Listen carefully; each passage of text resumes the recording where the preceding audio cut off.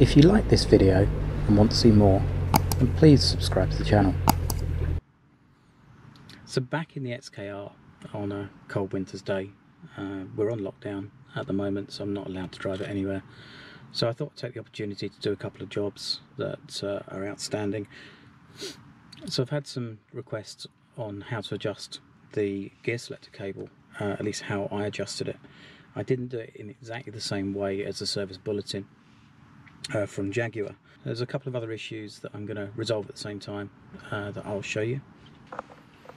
So one of the things I've done is a modification I did during the summer was I took the cigarette lighter out there and put a USB charger in, which works really well as a USB charger.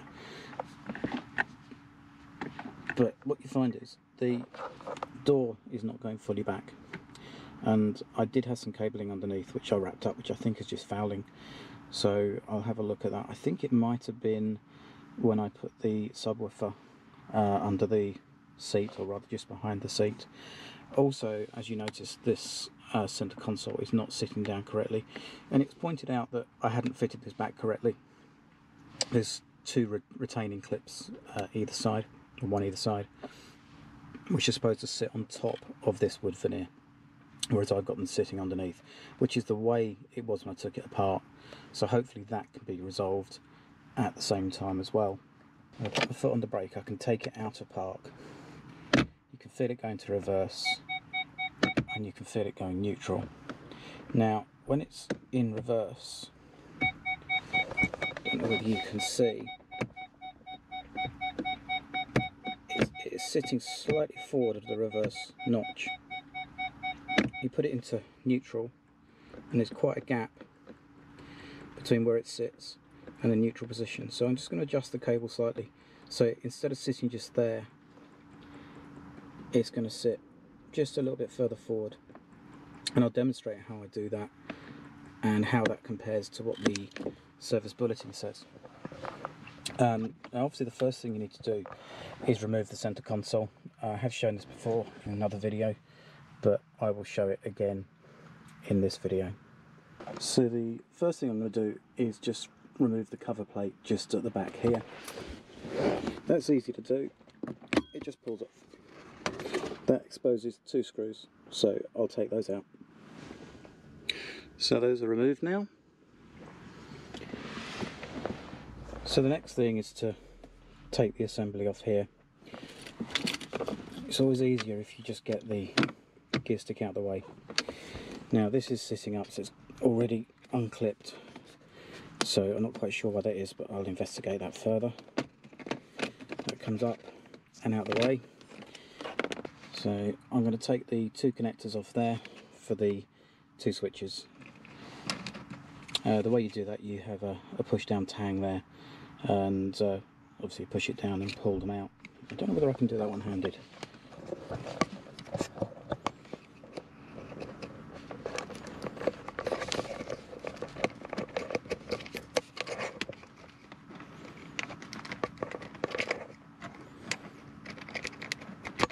There we go.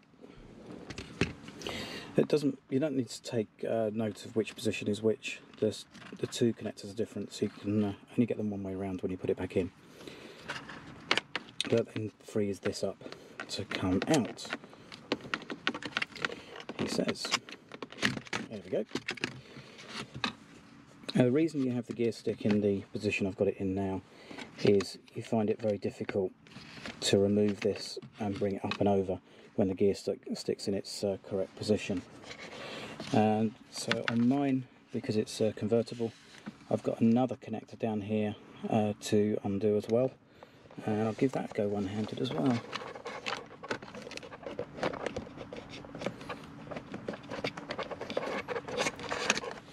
There we go.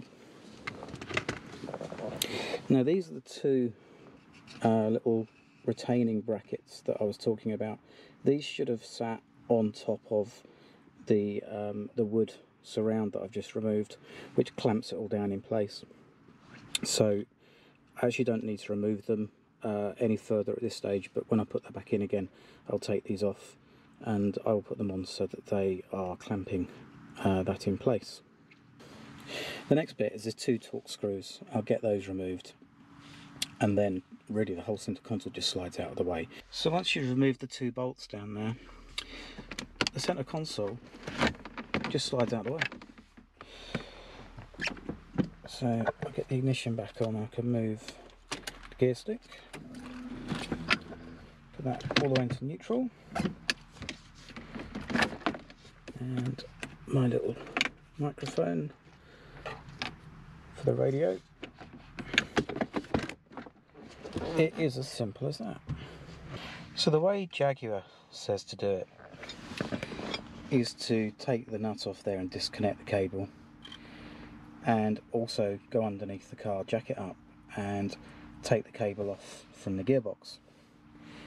But in the majority of cases I don't believe there's any benefit from actually taking the cable off at the gearbox and doing anything down there, because you can feel very positively on the gear stick which position the cable's in, whether it's in reverse, neutral, drive, or even back down to park. So the problem that I originally had was when it went into drive, it only just got into drive, and I was finding at roundabouts and at traffic lights that it would knock itself into neutral even though it was still in the drive position. And what I did find was when I put it into the neutral position, there was a very big gap just here. At the moment there is a little bit of a gap right against the stop there, because you can see it going in that direction. But so I'll show you what the procedure is just to adjust the cable, and all the work I did was from the top. So these are the 2 adjuster nuts here. You've obviously got a thread on either side. So if you simply move these nuts, undo them or do them up, obviously you need to do both of them together. It effectively moves this thread one way or the other, which has an effect of making the adjustment here. Let's put one each side so it doesn't stress it.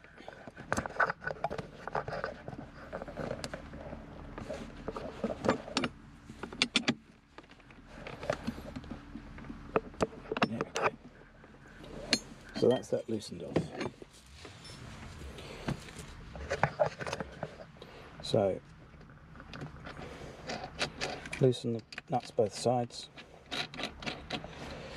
and if I move that in and out, you'll see that that moves as well. So what you need to do is adjust it. But you can feel there it's right against the stop.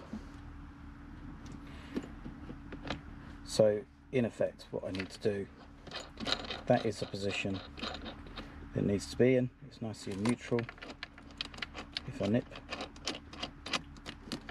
those up in that position,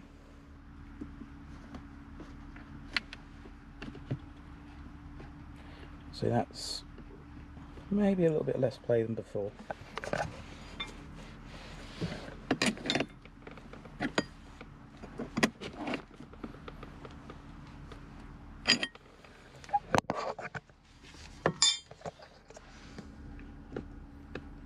So there we go. It's dead in the centre of there, but goes back, it goes forwards. Perfectly in place.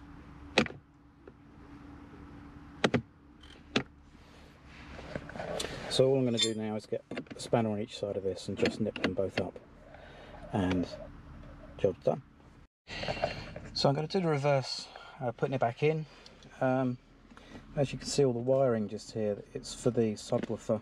I'm going to try and just move that aside slightly, I think, and put it all back in place, because obviously it was fouling on just here, which is the underside of the ashtray, because it was sitting around about in this position.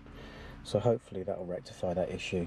Also, I've taken these 2 brackets off here. It's just 2 screws on each side, and hopefully when I fit it back in, that will resolve the issue I had with the surrounding.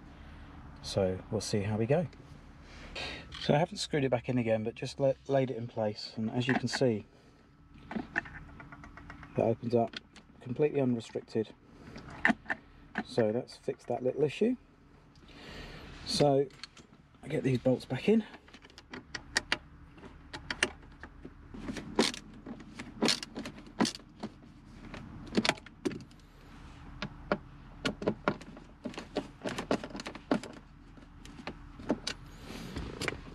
So all the connectors are exposed. I'll screw the back in a little while.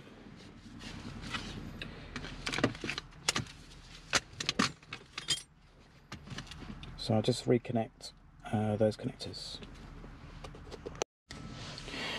So these little brackets, they do sit really nicely over the top of there on that side and on that side.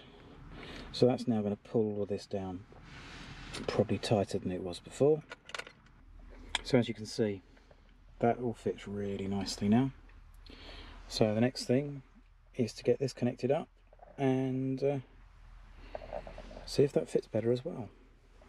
What I have noticed is that a couple of these brackets are broken, but we do still have two that are good. So hopefully that will be enough to retain it. Right, so with this part here, it's important that you get the back tucked in first. Otherwise it can be really awkward. There we go.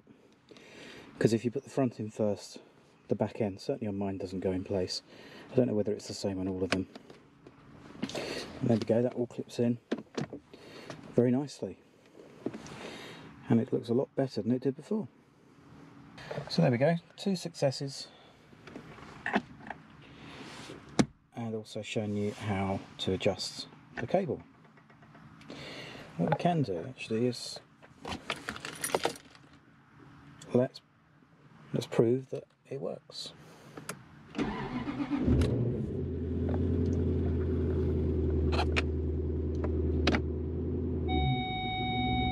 reverse, neutral,